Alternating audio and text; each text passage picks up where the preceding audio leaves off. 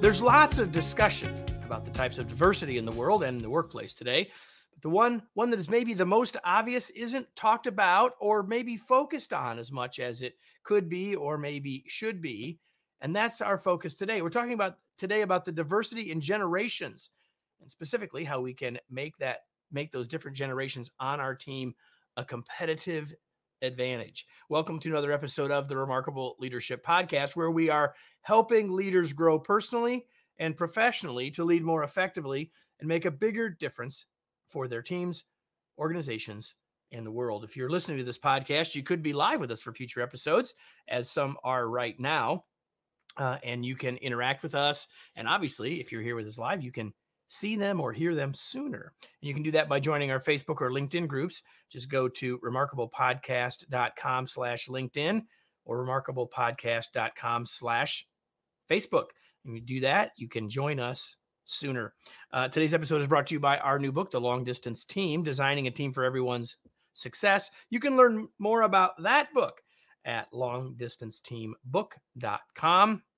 And now I'm going to bring in our guest, and you will see his smiling face. Now you can see his smiling face. Let me introduce Dr. Tim Elmore to you.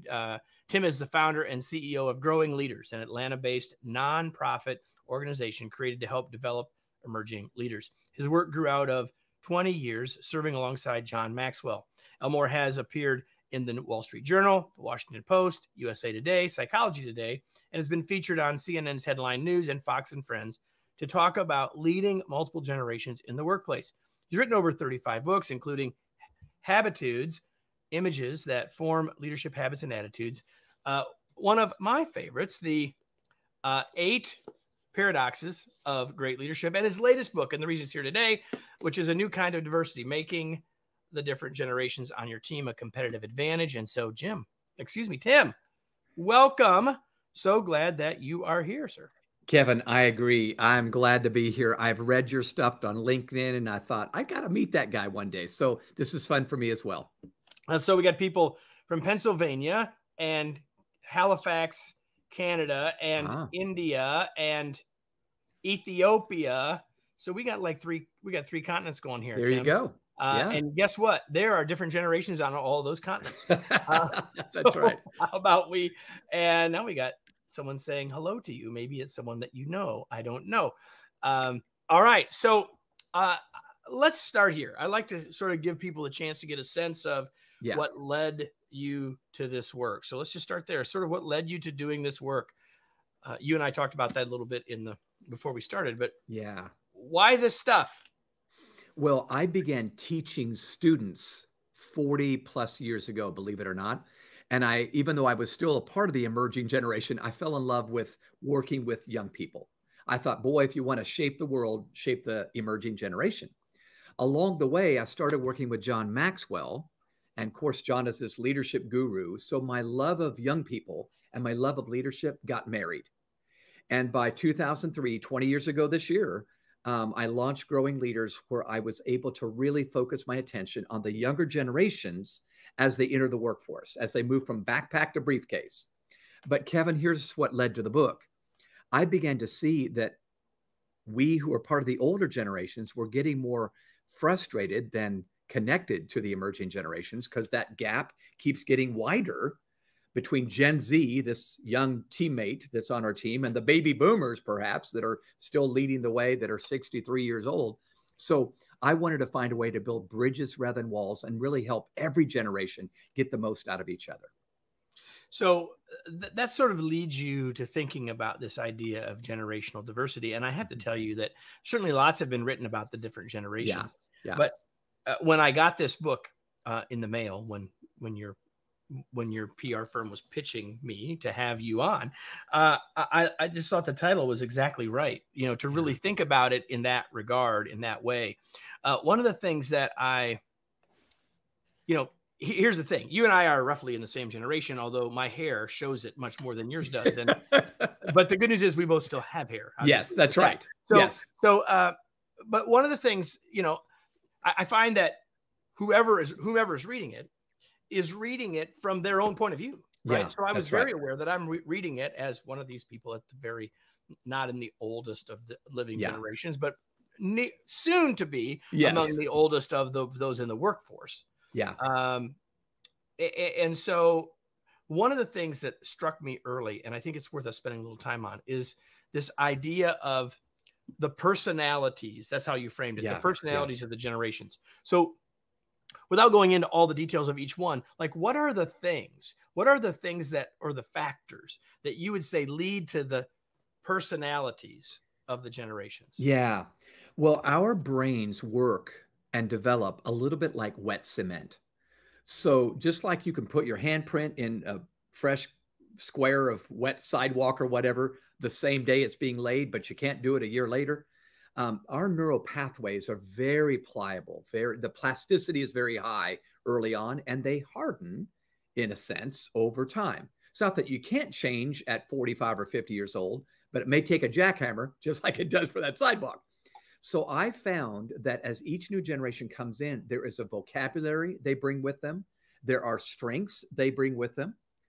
And even though all of us don't think exactly alike in a generation, just like all personalities are different, there is a narrative based on the shared tragedies, shared television shows, shared music that forms a worldview that I think a good employer capitalizes on rather than just tolerates. And that's what I think drove me to write the book. I feel like the boomers, the Xers, the millennials, and Gen Zers were just putting up with each other rather than saying, what could I learn from you? What could I gain from the hacker mindset that a Gen Zer has, or the stories that a boomer has? Sometimes I think we're not getting together, and there's that wall instead of the bridge. So that's really what drove the book. So I have to say, and I want to, there's a couple of things that I get asked all the time. Like, I haven't written this book. You wrote this book, right? But as a person who helps leaders all the time, the generational questions often come up, right? And so that led me to a couple things that I wanted to ask you, not just for me, but to help me when I'm helping others. And one of those is about how much of this is just about stage of life and age. Yeah. Right? Like, because, we're going through different stuff when we're in our 50s or 60s than we are when we're in our 30s, than we are when we're in our 20s. Like, how much of it is just that? Like, you and I don't have it. I don't think I have it highlighted here, but you share a paragraph that sounds like it could have been written last week. And I often share a paragraph that people think often could have been written last week. Yours is from Socrates. Mine is from the 1850s. But the point is the same. Like, we're saying all this stuff, and it's like some of it's not. Is it all really different? How much of this is just age? And different stages of life, as opposed to generations, stuff that so many want to talk about. Yeah, it's a great question. There is such a thing as ageism and chronocentrism, which would be parents have always thought their kids are disrespectful or lazy or whatever, dating way back to Socrates and Plato. What I think is different about this particular subject is based on the time frame with which a generation moves through history, there are certain events that shape a worldview. I'll give you a vivid example that every one of your listeners will go, aha, that's a good example. In 2020, when we were not only sent home for COVID-19, but we began to see protests, as a whole, the millennial generation responded very differently than the boomer population to Black Lives Matter. We all believe Black Lives Matter, but boy, didn't we see a rift between the 26-year-old and the 66-year-old. So yeah, that could always be true with 20-somethings and 60-somethings, but I think there are strengths that each generation brings with them, just like every person has a strength. And here's another analogy, Kevin, that I think might be helpful for your listeners. I know that all Democrats don't think alike and all Republicans don't think alike, but don't you learn a little bit about a person by how? Of course you do. So just knowing that someone might have been raised in the 80s and 90s, like a millennial, or the last 2 decades of the 21st century, boy, the mass shootings have shaped the worldview of Gen Z. The terrorism from day one in their life has shaped the thinking of Gen Z. It's different than me, born in 1959. So that's what I think every employer, every leader, every manager ought to be capitalizing on. How do I get the very most out of not just the personality, gender, family of origin, skill set, but who they are generation. And I think when we get all five together, it's magic. So the other thing that's different now and continues to be is that we've got like five generations in the workplace together. And as we live longer, right, like your point is in part that because of these things that are shaping us and changes in technology and group experience and all those things, that there are some differences. And we've never experienced, certainly not ever, 5 generations in the workplace together. And I think that's why, as much as focusing on, well, what's different about this group or this group or this group makes this so very rich and important. And it gets to this idea of competitive advantage, which I want to get to, but I've got one more question I've got to ask. I know you've been asked before that we've got to get to first. Like, how much of this, how do we make sure that we don't oversimplify? How do we make sure that this doesn't just become stereotype? That is often the message that I share. You got to get to know every individual. This needs to be part of the context, but how do we make sure that we're not oversimplifying or stereotyping here? By going deeper instead of giving up. You're absolutely right. The easiest temptation to give into is to stereotype. We hear one story about some 18-year-old lazy slacker. They're fragile snowflakes. We just draw that conclusion. Or all the millennials are narcissists, or all the Gen Xers are skeptical, or all the baby boomers are stubborn. It's just what we do. But here's what's funny. We don't want to be stereotyped, but we do it. So I really think the key is to go deeper. And I recommend in the book, The Art of Reverse Mentoring, where you get two completely different generations meeting together. The older has much to pour into the young, but the young, I think, has much to pour into the old. It's different categories of intelligence, fluid intelligence and crystallized intelligence. I talk about this in the book. So I meet every week with Andrew, who's 30 years younger than me, and Cam, who's 40 years younger than me. And I learn every time. We end up laughing until we cry because I poured into them some timeless sage wisdom, from yesteryear. And they're sharing with me how we can use the latest app to market what we're doing. So you get the point. I'm kind of being silly here, but I just feel like we give up instead of go deep. We need to go deep and say, what does this young man or young woman bring to the table that if I just get past all the stereotypes, I realize, oh my gosh, we could use this. They have intuition on where the future is going. So not only do they, every generation has a blind spot. Every generation has benefit. And so that not only can we, by going deeper, can we learn from that generational point of view, but we can also get to know that person better and differently so we can lead them back to the whole reason we're here.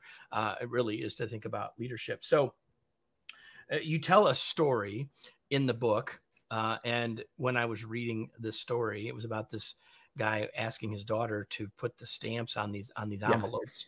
And she was YouTubing where the stamps go. And he was like freaked out. This is my words, not yours. And then you say this: one mistake I've made is expecting young team members to have the exact same experience I had at their age. And so let's talk about that, because I think that's a really, I can think of 4 times in the last week where that's come up for me, and I don't need to bore everybody with the example. Okay, I'll just take one. How can it be that, and now I'm going to play the old man stay off my lawn card just to make this point, right? How can it be that someone who is in college can't read a clock with hands?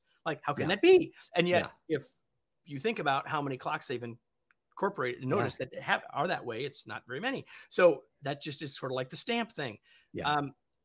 Talk about that, because then I want to obviously get into this idea of tensions, but talk about that point, because I think it's so very important, especially for those of you who are watching or listening that are of Tim and I's age. Exactly. Well, this happens all the time. And I think because technology changes, the speed of change changes. I think we get locked into a way of doing things This is what becomes comfortable for us.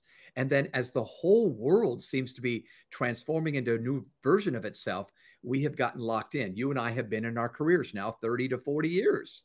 So one of the stories I tell in the book that I loved telling, because it's such a vivid picture of what I'm talking about, is the story of Tony.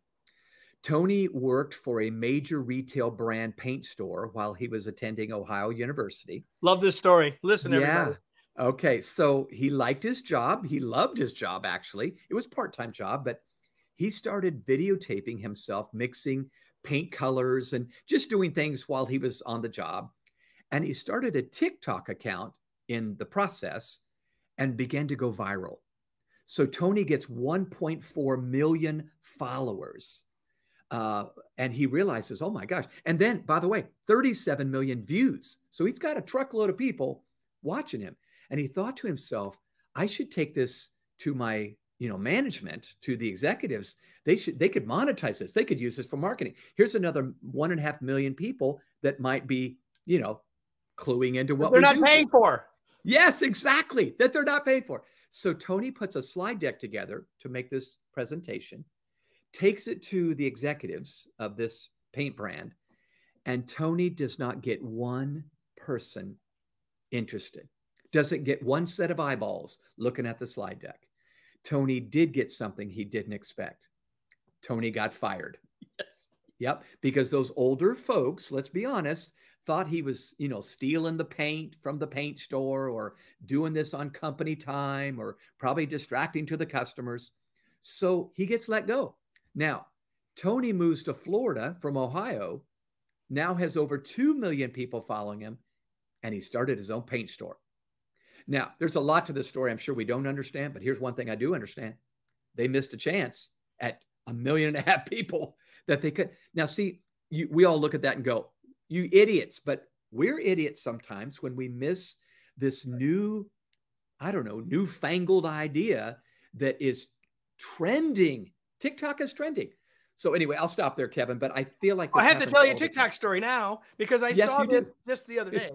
And there's these two guys, and one guy says, okay, this is something that your parents and he was talking to someone who was in his 20s, I think. This is something that your parents and grandparents did all the time that now only 8-9% of people do. And they had this whole back and forth of what was it? And they went on and on and on and on. And then he kept they gave hints. And eventually what it came out to be was taking a bath. That's hilarious. I mean, think about it. There was a time like like when I was a kid. Yeah. Until I remember when we got a shower. Yeah. Yeah. It's true. Right? Same here. And now there's a bunch of people. If you're listening to this live and if you don't have a bathtub in your house, just tell us. I would just like, because like that's all I had, and I'm not. Well, some might say so, but Tim, I'm not that old. Anyway, so we took a bathtub out of our house and replaced it with a shower. How about bigger shower? Like okay, anyway, you talk about. I think one of the anytime I get the chance to talk to an author, I know that we can't talk about everything in the book. And first of all, we don't want to, because we want people to go buy the book. In this case, A New Kind of Diversity by Tim Elmore. But I always try to find things that I think are especially useful and valuable. And right following that story that I led with a second ago, you start to talk about preferences and expectations. Yeah. And the idea that we really need to manage tensions. And you say different experiences lead to unique expectations. Yeah. Unique expectations lead to ongoing tensions. Yeah. Yeah. So let's talk about this, because I think this is a really important way for us to get past our blind spot, to say, that's the difference. Yeah, it really is. I'm so glad you brought this up, Kevin.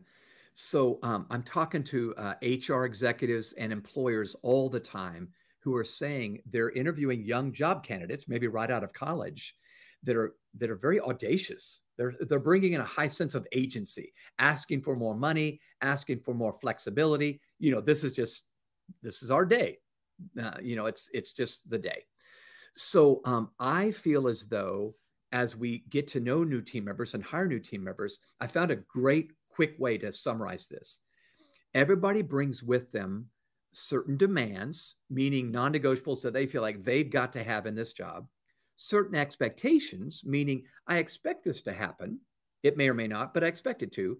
And then thirdly, preferences. I prefer this, but it's not a demand. I just prefer. I think those need to get out in the open right away, like in the job interview. We might ask about preferences, but you know what I found today, Kevin? This is just my experience, not everybody's. I think sometimes we voice preferences as if they're demands. We are screaming on social media. We are demanding that, justice and cancel culture, whatever. I'm going, well, if that's just a preference, say it's a preference, But I'm telling you, employers can help themselves by saying, is that just a preference or is that something? Because that's not going to happen here. And maybe I should show you to the door. If There's no that's sense in us continuing this conversation. That's right. It's the difference between wants and needs, right? Yes. I mean, there's a lot of things I want, but that Uh-huh. doesn't necessarily mean and I love this idea of requirements versus preferences. And I'm a big believer in this, in setting clear expectations. And I think what you're bringing to the table is the conversation about managing that. There's a big tension, and there's a huge tension right now, Tim. And I'm sure I mean, I love your thoughts on this. There's a big tension going on, and has been for the last couple of years about, employees have the upper hand because if we don't let them get what they want, then they're going to leave. And now, maybe the pendulum is swung the other way. We're going to make you come back to the office. Darn it. Right. Like, so it's a tension. It's an absolute tension between the wants and needs of one side and the wants and needs of the other. But ultimately, if we can get it down to determining the difference between wants and needs, we can solve a lot of this if we have a real conversation. Absolutely. Adam Grant calls what you just brought up the democratization of the workforce. There really is a flattening of, the employer needs that team member, but the team member needs the employer for the paycheck. But I'm telling you, Kevin, I know you believe this. The key is going to be trust. So when I interviewed members of each of these 5 generations and found out what they really want from the other generations, there were 3 common grounds, 3 common desires that every one of us have. If we'll lead with this, it might just be magical in the office. So number 1 is humility. Everyone, young and old, said, if you would approach me with a humble spirit rather than I know it all, and humility basically communicates, I realize I've still got more to grow, more to go, more to learn. Yep. The second one is respect. That's an old-fashioned word. Thank you, Aretha Franklin. But, we all want to be led with respect. A lot of bosses I talk to say, well, they got to earn my respect. Maybe, but I think it's best to start with it, and then it tends to be reciprocated. If I lead that 22-year-old right out of the University of Michigan as he comes to me, and I lead with respect, oh my gosh, it's a game changer. And then, Kevin, the third one was curiosity. Every generation said, if I'm talking to somebody and they seem curious, like I want to grow, I want to learn, oh my gosh. So when I'm meeting with Cam, who's 40 years younger than me, but I'm curious with Cam, oh my gosh.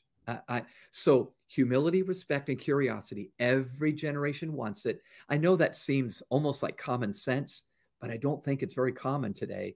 And this might lubricate the friction that's going on, or the tensions that are going on in some of our workplaces.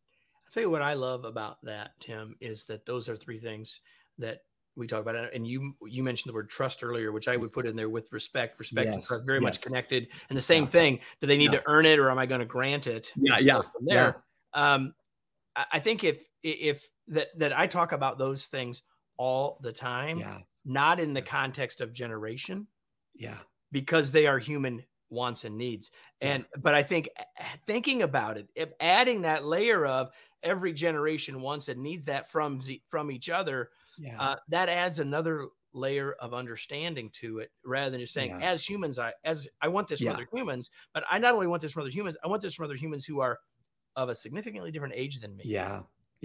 Huge difference. No doubt about it. It is gigantic.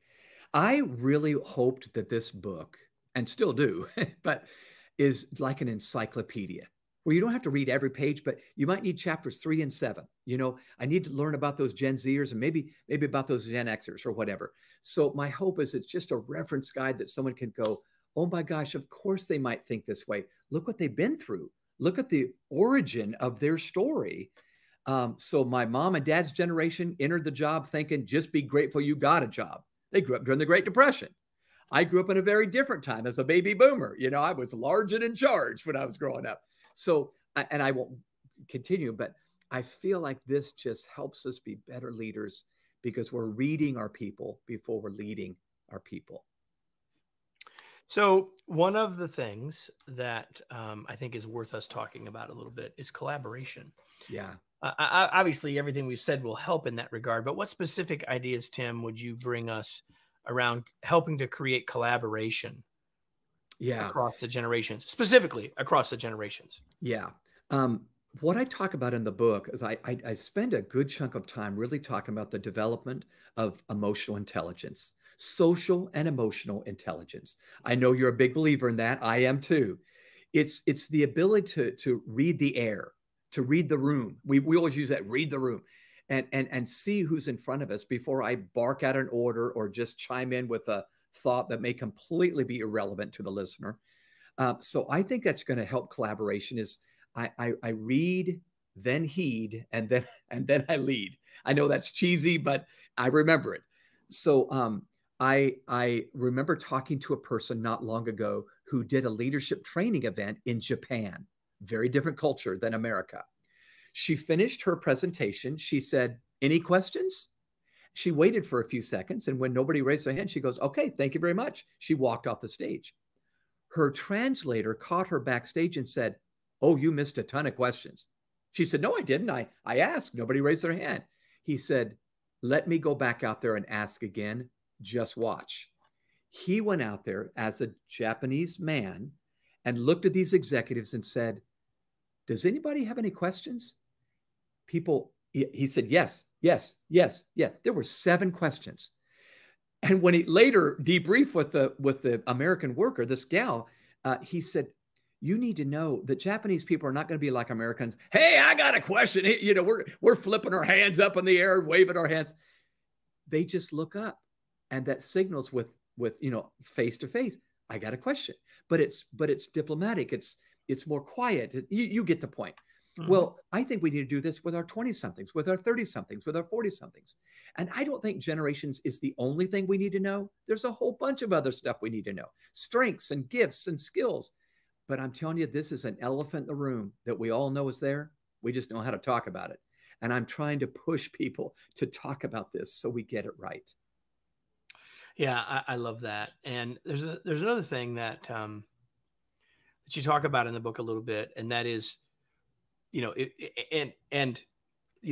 I've got 4 of these generations on our team. Okay. And so, we've been living this for some longish period of time. And so I'm always interested in finding ways to facilitate the understanding across the groups. Yeah. And there's at least 1 or 2 places in the book where you talk about activities that we can use. Yes.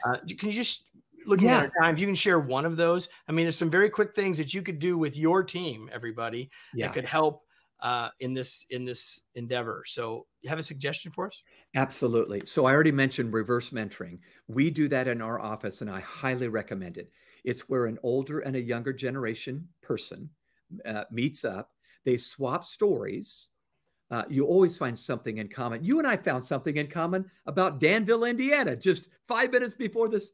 So swap stories and then share your superpowers. The older generation is probably going to say something like, "Let me share how this company works. This might be helpful to you as a 22-year-old. But then they switch hats. The mentee hat goes on the older, the mentor hat goes on the younger, and they're sharing again, maybe how to monetize the latest app that just came out or how to market better to my demographic that I'm a part of. Right. When I released the book, I sat down with the 4 generations in our office and I said, how would we market this book to Gen Z? How would we market it to millennials? How would we do it to the Xers, to the boomers? And all the different, they had different input there. One more quick idea, Kevin, that really has been fun. Chip Conley, I talk about this in the book. Chip Conley uses the terms modern elders and young geniuses. I think every team has some modern elders that we need to respect and watch as modern elders, but these young geniuses that do have intuition, on where culture is going and where social media is going. Oh my gosh, I just can hardly imagine what would happen if we actually started listening to each other and getting this thing right. So those would be just some of the quick ideas that you can do without a lot of programming and start making bridges happen instead of walls. What a novel idea that we would actually listen to each other, everyone. Yeah. Chip has been on this podcast a long time ago. Wow. So if you're watching now, you can go to remarkablepodcast.com and put in his name and you'll find it. But for those, if you're watching or listening later on the podcast, we'll put that in the show notes. We'll link to that episode that I did with Chip when we talked about modern elders as a big part of what we talked about.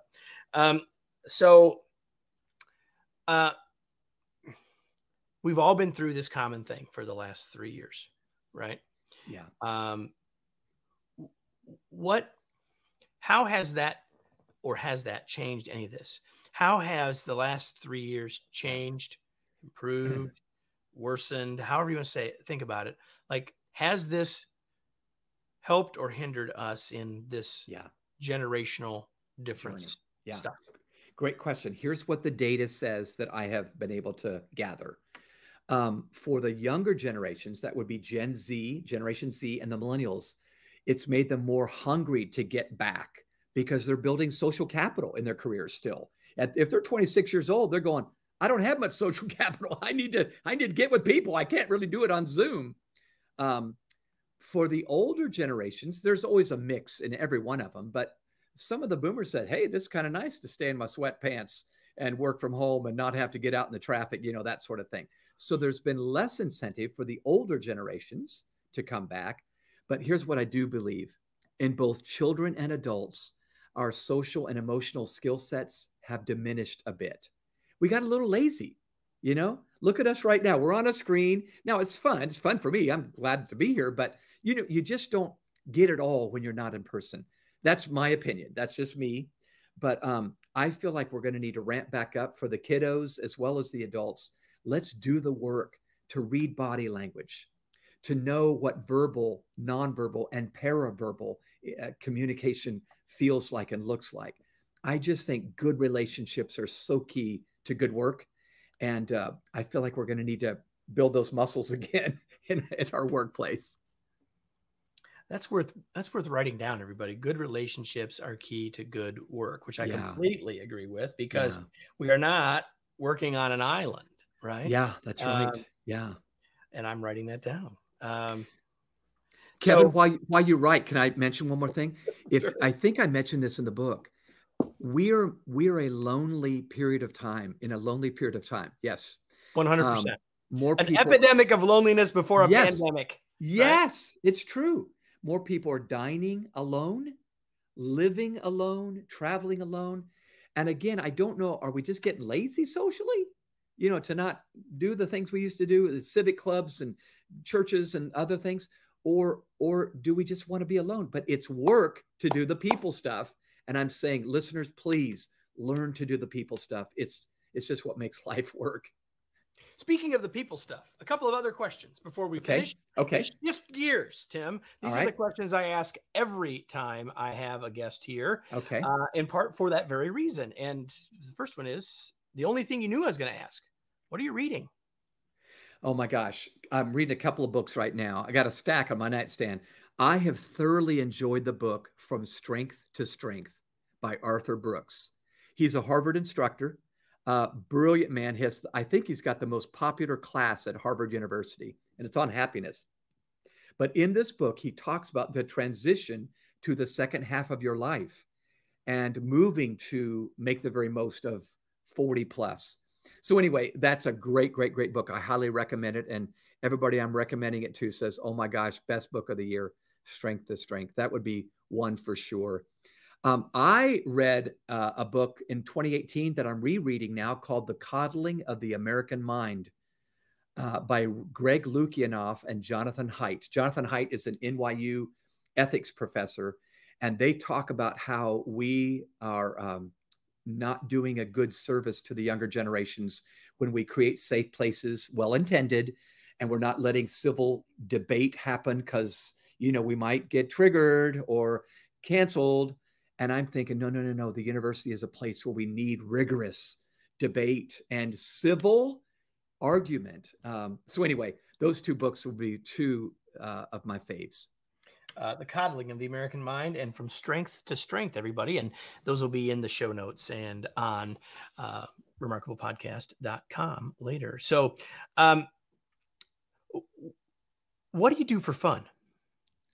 Oh, gosh. Well, I love movies. My wife and I are empty nesters. So we love to go see shows. We love to travel. I'm traveling quite a bit and loving every minute of it. My wife's able to go with me since we are empty nesters. So, and I absolutely love popcorn. I'm a popcorn addict, I think. So, Indianapolis has a popcorn. Well, they did. I don't know if they got any more popcorn vendor at the airport. They got just cheese pop corn. in. Yes. Yes. Love it. Okay. So Tim, one more thing that we have in common. Are you ready for this? I serve on the board of directors of the world's largest popcorn breeder in the world. Yeah. No. Okay, Kevin. Yes. Okay. You're my new BFF. All right. So now the question you've been wanting me to ask from the beginning, really, like, where can we learn more? I'm going to hold the book up again for people who are watching A New Kind of Diversity. Where can people learn more? Where do you want to point them? I know you got something to share with them. So where do you want to point people? Well, there is a free assessment, listeners, that is really fun to take on what your generational fluency is, okay? Are you fluent with Xers, Boomers, Millennials, Gen Zers, Alpha generation? That would be the younger children. I have an appendix on that.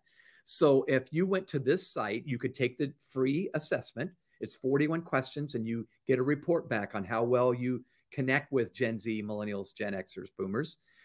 New Diversity Book, for those of you who can't see it. There you go. NewDiversityBook.com. Go ahead. That's it. NewDiversityBook.com will get you the assessment, and then you'll have access to the book as well. And I hope it's helpful. Have you seen the game called Mind the Gap? Yes, I've got it. We play it in our office. We played it at Christmas. It's so much fun. Yeah, so much fun. We played it at Christmas. We'll put that in the show notes too. Mind the Gap. I'm sure there's a site to this. We'll point people to that as well. Yes, exactly. Mind the Gap. So NewDiversityBook.com and GrowingLeaders.com. The rest of your business is there. And so now a question for everyone who is watching and listening. And it's the question I ask you every week. And it is, now what? What action are you going to take as a result of this? It's fine to have enjoyed Tim and I's friendly banter, but far more valuable if you figure out what you're going to do with it. Like maybe you need to think about creating reverse mentoring on your team, or maybe you need to find a reverse mentor, or maybe you need to think about this idea of going deeper or understanding the differences between preferences and requirements. Or it could be any number of things that you took from this time, but until you take action on what you took, none of it will matter. Tim, thanks for being here. It was such a pleasure to have you. Kevin, it was a joy for me. We'll have to do it again. That's fine. I would like that. And so everybody, speaking of again, you know that I'll be back next week. For those of you who are live, I'll be back again later this week. But every week, another episode of the Remarkable Leadership Podcast. I hope you'll say hello in the future. I hope that you'll like it wherever you're listening. I hope you'll invite others to join us. Remarkable Leadership Podcast every week. We'll see you then. Thanks, everybody.